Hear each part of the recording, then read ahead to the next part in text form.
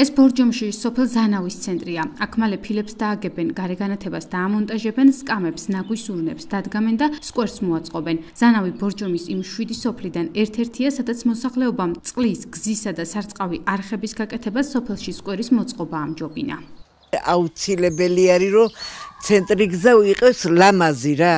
სურო ცოტა გქონდეს, ისა რა ქვიან, თანხაი, მაინც ცენტრი გზა უნდა გაალამაზო. დასალევი წყალი გვიჭირს ძალიან გოგო. ზაფხულობით არა გვაქვს შრება და ახლა რო წვიმები არის, საიდან მოდის წყალი? თიდან მოდის. შემოღობა უნდა პირველ რიგში. და მე გამწვანება.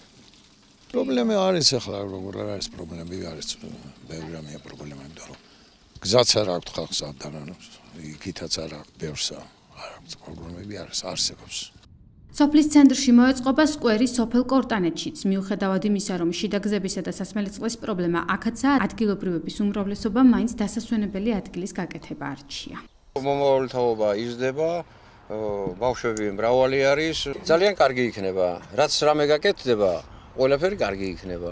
სკვერის გასაკეთებას ქვეყანა რამეა გასაკეთებელი. სკვერი რა არის? შერი კაც. სკვერში რო დააჯინო რა გამოვალ. სკვერიც აუცილებელია კი ბატონო, მაგრამ ჯერ სხვა რამე უნდა გაკეთდეს, მე სკვერი. აი რა მაგალითად რა პრობლემები აქვს? პრობლემა წყალი არა აქვს. ქვეყანა პრობლემის მეტია, რო დაინახა.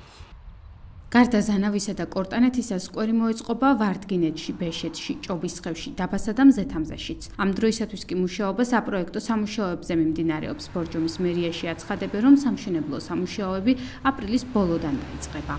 ამჟამად თითქმის ბოლოში არის გასული პროექტირება და სავარაუდოდ მალევე გაფორმდება ხელშეკრულებები და დაიწყებენ სამუშაოებს. თუმცა ახლა რაღაც გრანდიოზული სკვერი ვერ მოეწყობა, რა თქმა უნდა, ამ თანხაში რაღაც საბავშვო ატრაქციონი, განათება, გამები, ფანჩატური რაღაც ესეთი დაახლოებით 200 კვადრატის ფართობზე რა.